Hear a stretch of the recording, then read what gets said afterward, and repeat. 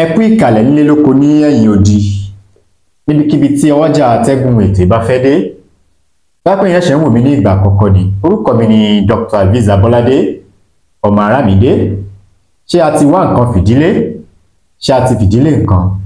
Lénìí eléyìí tí a mú wá fún wa lónìí ni ọṣẹ tí a fi ń wẹ èpè àti ègún ìdílé. Kí ni ta máa lọ wá? Ẹ bá mi lọ wá ewé tanapowó àti ewé túdè. Ewé tanapowó àti ewé túdè pẹ̀lú ewé àlọ́yè. Ewé túdè òòjọ́, ewé tanapowó òòjọ́ àti ewé àlọ́yè. Ewé mẹ́tẹ̀ẹ̀ta yẹn jẹ́ kí a gún papọ̀. Ṣé a ti gún papọ̀? Bá ti wá gún papọ̀ dáadáa tó ti kúnná, bàbá ẹ jẹ́ ká wá kó ọṣẹ yìí, ẹ jẹ́ ká gún papọ̀ kó kúnná dáadáa. Bá mi fi ọṣẹ dúdú sí tàbí ọṣẹ funfun, èyíkéyìí ọṣẹ tó bá wù wá, ẹ jẹ́ kí a gún mọ́. Ẹ dákun mo bẹ̀ yín, ẹ bá mi share program yẹn, jẹ́ kí ẹlòmíràn náà kan jẹ àǹfààní àwọn ètò tí à ń ṣe. Mo bẹ̀ yín, ẹ dákun bá mi share program yìí, bá mi pín ká, ẹ pín fún ará, ẹ pín fún ọ̀rẹ́, ẹ jẹ́ ká ran wa lọ́wọ́, kọ́lọ́n kó lè ràn wá náà lọ́wọ́ o. Babaláwo la bá jẹ́ ni, pásítọ̀ ni wá ni, èyíkéyìí tí a bá wù kí a jẹ́, ẹ dákun mo bẹ̀ yín. A jẹ́ fún wa bó ṣe jẹ́ fún Ajíbíkin tó kọjáwé, a jẹ́ fún wa bó ṣe jẹ́ fún Ọ̀sán Ibíkin tó kọ Wégbò. Ajíbáyé lọ lọ́kọ̀ ọ̀dẹ ló mọ́ tó fi lè wé àtìgbò, àti wé àtìgbò kó máa jẹ́ fèmí àti lónìí. Ẹ ká wá gún ọṣẹ yìí, sáà ti gún, a wá kó sínú ìsasùn tí a fi ń ṣe àṣejẹ yẹn tuntun. Ẹ jẹ́ ká lọ ra ìsasùn tuntun kékeré, bẹ́ẹ̀ láwa kó ọṣẹ yìí sí. A máa fi ọṣẹ yìí wẹ̀ ní ojoojúmọ́ ni, a máa fi ọṣẹ yìí wẹ̀ ní ojoojúmọ́ ni, bí ó ṣe jẹ́ nìyẹn. Lẹ́yìn ọjọ́ kẹta ni o, a máa fi ọṣẹ yìí wẹ̀. Ẹ ká lò láàárọ̀, ẹ ká máa fi wẹ̀ láàárọ̀. Gbogbo aburú èpè tí wọ́n ti ṣẹ́, bóyá ìrandíran èèyàn ni wọ́n ti ṣépè fún, èpè sì ń jà ńlẹ̀. Ẹ mọ̀ pé ègún ó lágbára díẹ̀ o, èpè náà ni wọ́n fi ń wọ èpè.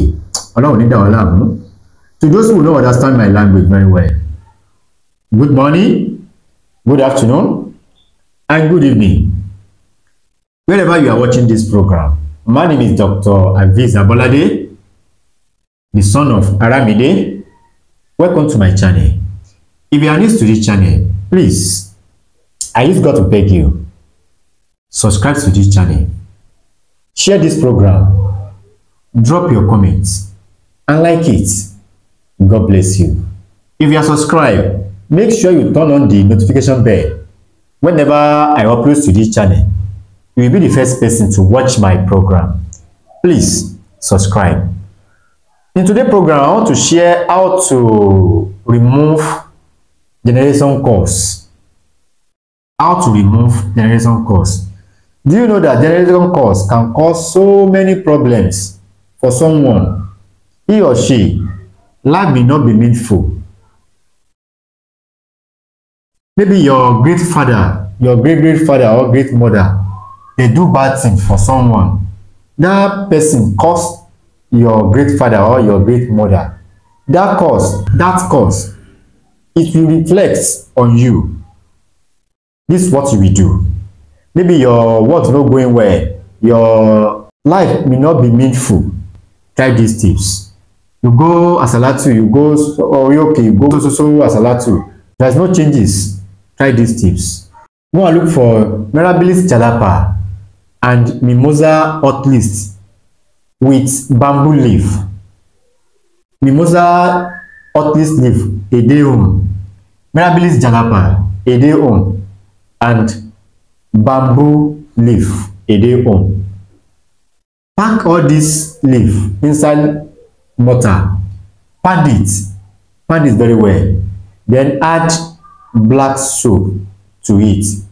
You can use black soap, you can use white soap, any soap you want, add it to it, pound it very well. Please, I want you to share this video, let others benefit from this content. Please don't keep this information to yourself. Share this program, drop your comments, and like it. God bless you. Pound it very well. After that, look for native pot, small native pot, new one. Pack this soap inside native pot.